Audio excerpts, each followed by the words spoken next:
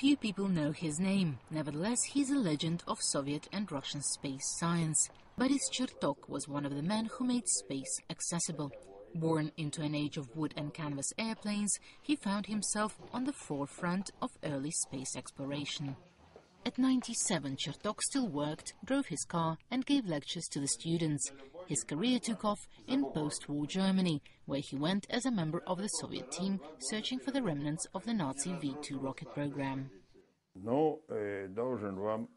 I consider it one of my achievements that in 1945 we managed to create a scientific research institute right there in Germany, in contradiction to all the international agreements. Not long after, Chertok met Sergei Korolev, the person who managed to persuade Soviet leaders that rockets were worth funding, as they were the only way to deliver a nuclear warhead.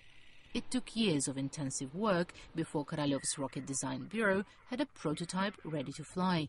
Boris Chertok oversaw missile assembly at the new Baikonur Cosmodrome in the remote steppes of Kazakhstan.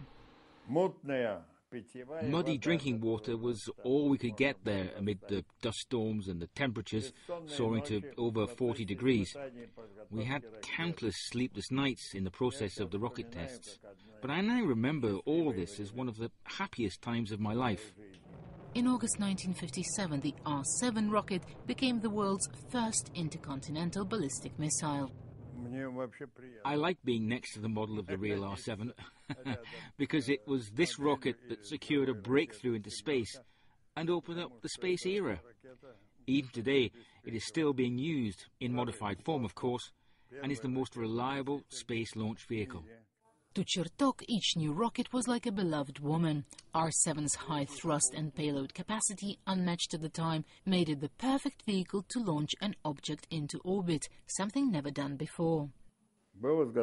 We prepared the launch of Sputnik without any great expectations.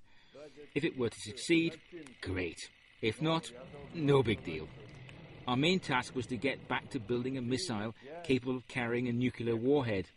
It took us, the Sputnik creators, 4 or 5 days to realize that the history of civilization would be divided into before the launch and after.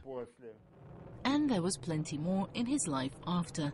Chertok was part of the team that sent the first man into space and later was key to designing the control systems of the Mir space station. Nevertheless, his name is forever tied to the first man-made object in orbit.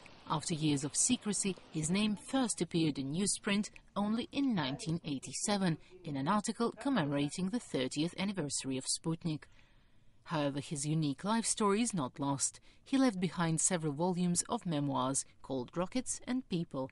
Experts say it's the best source of information about the history of the Soviet space program, something Boris Chertok built his whole life with his own hands. Daria Pushkova, RT, Moscow.